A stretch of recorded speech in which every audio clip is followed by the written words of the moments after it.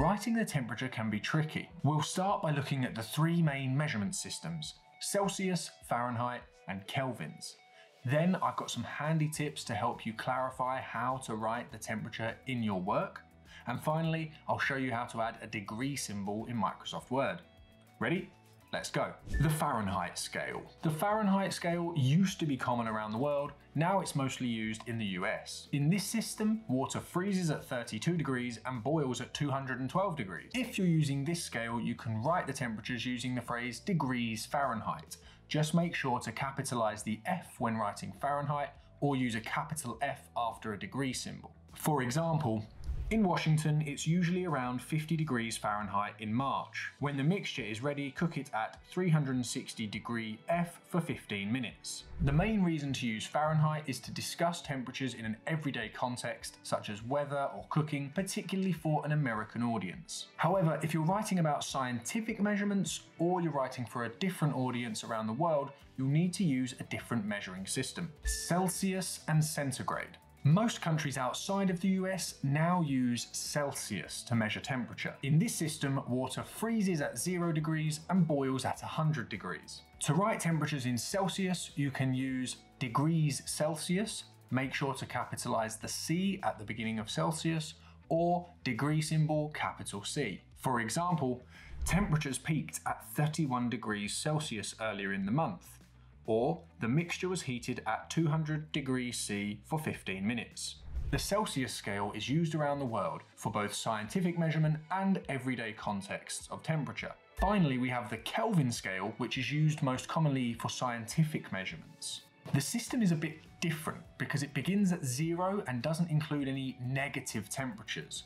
It also doesn't use a degree symbol. If you're writing a temperature using this scale, you'd simply write kelvins or K. For example, the ideal temperature is 295.15 kelvins, not the ideal temperature is 295.15 degrees Kelvin. Or, in this experiment, the water reached 453 K, not, in this experiment, the water reached 453 degree K.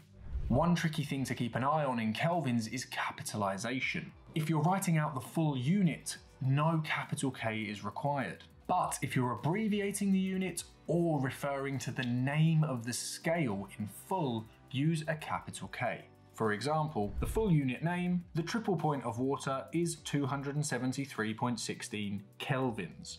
Abbreviated unit, the triple point of water, is 273.16 capital K. And the full name of the scale, we will measure temperatures using the Kelvin scale with a capital K. Should you write temperatures with words or numerals? The rules for this can vary quite a lot. However, there are some broad guidelines you can follow. For example, in scientific and technical writing, you would typically write, in this experiment, the water reached 180 degree symbol capital C, instead of degrees Celsius. But if you mentioned a low round number in the dialogue of your novel, you would write something like this: "He keeps his house at only 3 degrees Celsius in the winter," said Darcy, written out in full. There's often room for flexibility, particularly in less formal writing. For example, you might want to use numeral for the number and still write out degrees Celsius in full. "I wouldn't touch that," she said. "It's currently heated to 652 degrees Celsius." Different style guides have different rules, so be sure to check yours for specific guidance on how to write the temperature. Different style guides want a space between the numeral and the degree symbol, while others don't. For example, in the Chicago Manual of Style, you don't need a space between the numeral and degree symbol, but if you're using APA style, you'll need a space between them. If you're not using a specific style guide, either approach is fine. Just make sure to apply it consistently whenever you're writing about the temperature in your work. What about negative temperatures? In both Celsius and Fahrenheit, negative temperatures are included in the scale of measurement. How do you write them? If you're using numerals and an abbreviated unit, you can simply add a minus symbol prior to the number. For example, temperatures reached a low of minus 34 degrees C. You can also use a minus sign if you're using a numeral but writing the unit out in full.